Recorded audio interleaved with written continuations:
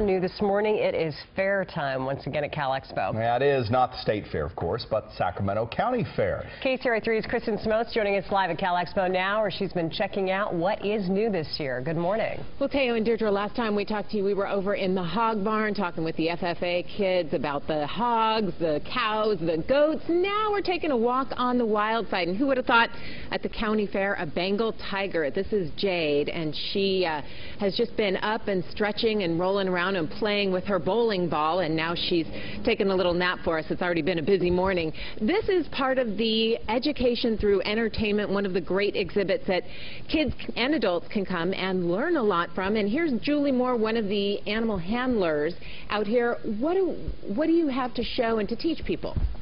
We have a lot of different animals here. We have a tiger, a lion, a caracal, a serval, bobcat, and a coatimundi, so we can teach everybody about them. This is Nikita. She's our baby Barbary lion. She's almost a year old. There are no more Barbary lions in the wild. They killed the last one in 1922, so there's approximately 2,200 left in captivity. Wow. Okay, beautiful animals out here, and like I said, you wouldn't normally think of wild animals when you think of the county fair, but there are so many things to do and see out here. Pamela Fayok is the fair CEO. Tell me what else there is for people out here this weekend. Well, we have endless entertainment, and we have agriculture through education through agriculture for all the young school kids. Today we'll have about 12,000 school kids on the grounds from Sacramento County. And then we continue with all kinds of great food because it is a calorie-free zone. So there's no calories at the Sacramento County Fair.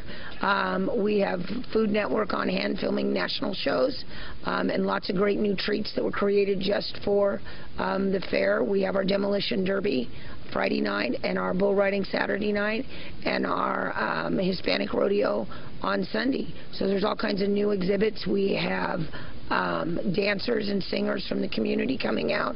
As far as great free entertainment on our stages is the ZZ Top Tribute Band, Creedence Clearwater. So we have all kinds of great things to see and do at the fair. All right, thanks a lot, Pam. And the fair kicks off at 10 a.m. today and runs through Monday. For kids 12 and under, it's free, only $5 for adults, so a great value, a great weekend to come out here. Reporting live at Cal Expo, I'm Kristen Smotes, KCRA 3 News. And beautiful animals there. Thank you, Kristen.